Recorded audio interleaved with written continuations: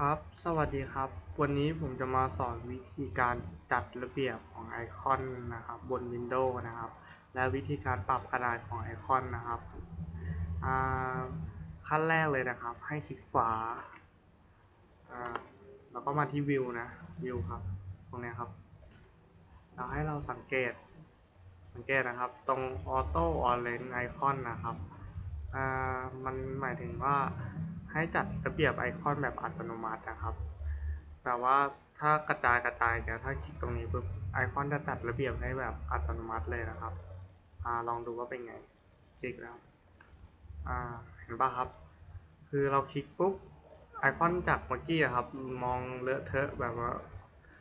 ไม่น่ามองนะครับอันนี้จัดดูน่ามองมากขึ้นเลยครับเป็นระเบียบด้วยแล้วตอนเราจะลาก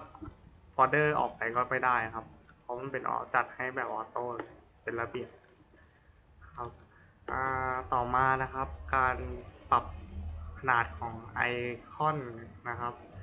คือขั้นแรกเลยนะครับคลิกขวาเหมือนเดิมนะครับเข้าไปที่วิวเหมือนกัน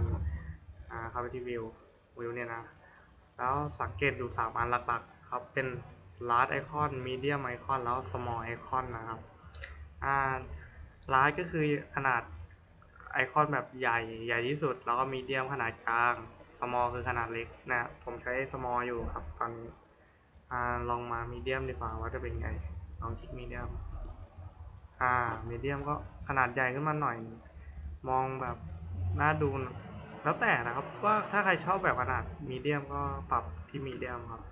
แล้วขนาดใหญ่เป็นไงก็ลองดูนี่โหขนาดใหญ่เต็มหน้าจอเลยครับก็ขนาดใหญ่ก็ถ้าผมไม่ค่อยแนะนำนะขนาดใหญ่มันมองรกส่วนมากนะผมชอบแบบมีเดียมกับสมอลแต่ส่วนมากผมใช้สมอลมากกว่า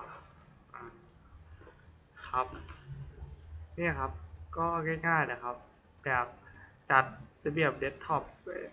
ไอคอนบนเดสก์ท็อปก็ออโต้ออเรนจ์นะครับแบบว่าจัดเป็นเรียบร้อยเลยส่วนปรับขนาดก็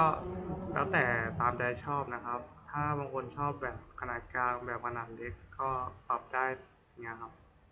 ครับวันนี้ก็เป็นเทคนิคเล็กๆน้อยๆนะครับที่นำมาฝากถ้ามีอะไรดีๆเดี๋ยวมาแนะนำให้อีกนะครับขอบคุณครับ